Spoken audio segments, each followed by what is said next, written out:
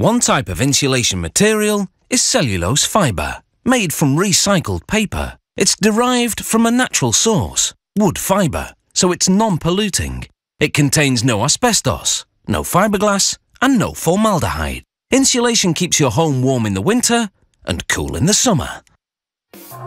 Like other insulation materials, cellulose fibre has to meet strict government safety standards. One fire safety test assesses smoulder resistance. A sample from the production line is weighed, and then a lit cigarette is inserted into it. Once the cigarette burns out, after about an hour, the sample is weighed again. The weight loss must be less than 15%. Making cellulose insulation begins with recycled paper, delivered in bulk.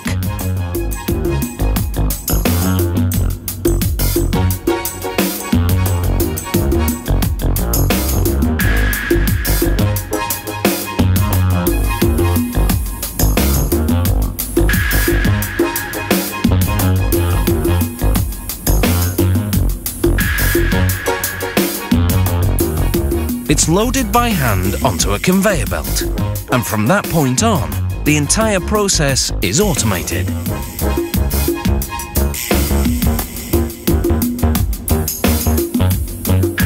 The paper goes into a machine called the primary mixer. It separates the bunched up pieces, preparing them for shredding.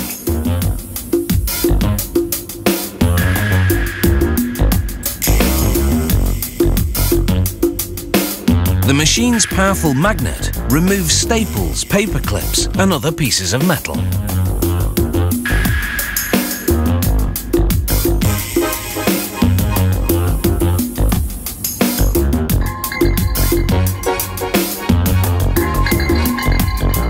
From there, the paper goes into a shredder, which rips it into pieces about 5 centimeters long. The shredded paper is mixed with boric acid, a natural compound that acts as a fire retardant. It also makes the insulation pest resistant, and it helps fend off mold, wood decay, and corrosion.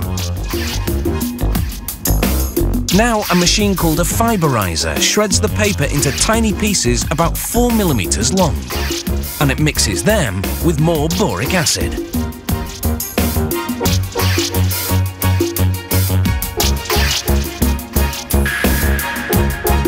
From the time the recycled paper arrives by truck to the time it comes off the line as cellulose fibre insulation, only about 5 minutes have passed.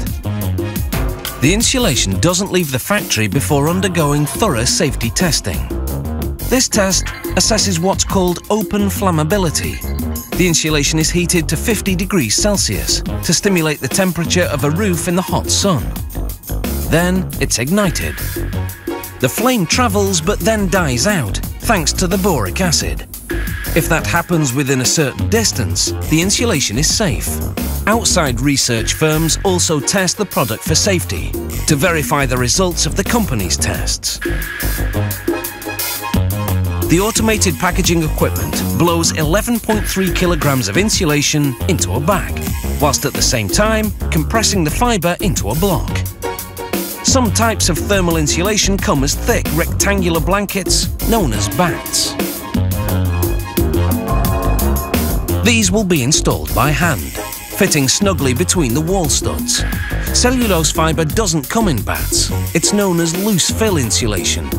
A professional installer has to inject it in between the walls by spraying it in under pressure. It fills all the spaces without any gaps, something that's hard to do with pre-shaped bats. Insulating performance is referred to as R value. The higher the R value, the more effective the insulation. Cellulose fibre insulation has a higher R value than loose fill mineral fibre insulation, and a similar R value to loose fill fiberglass.